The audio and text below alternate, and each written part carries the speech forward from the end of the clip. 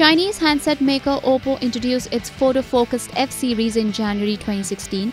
The company has now refreshed the lineup with F7 for the selfie-loving generation. The new F7 smartphone follows the new trend of having a screen with 19:9 aspect ratio, aggressively priced at Rs 21,990.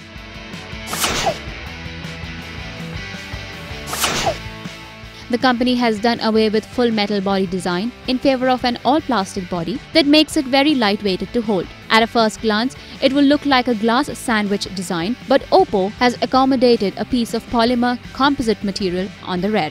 The F7 has a smaller notch compared to iPhone X, which houses the sensors, the earpiece, and 25-megapixel selfie camera with f-stop 2.0 aperture. The 6.23-inch LCD IPS display with a full HD+ resolution and 19:9 aspect ratio that gives more screen space for viewing.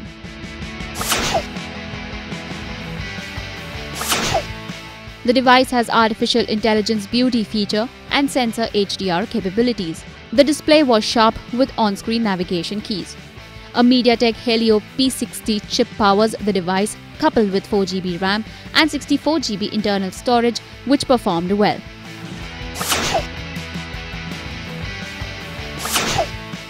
The selfie portraits came out nice, and we liked the option wherein we could manually choose the level of beautification for clicking selfies.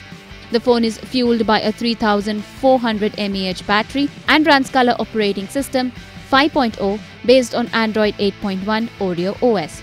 The alternative to ditch the on-screen navigation keys is the gestures. When activated, give a better overall experience.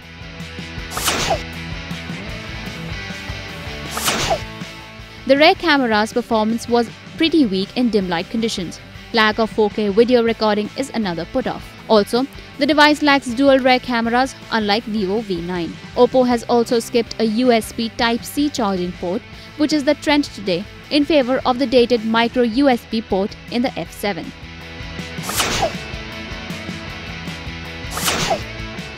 OPPO F7 is a decent smartphone that should appeal to most selfie-focused users who want more screen space in a traditional 5.5-inch device.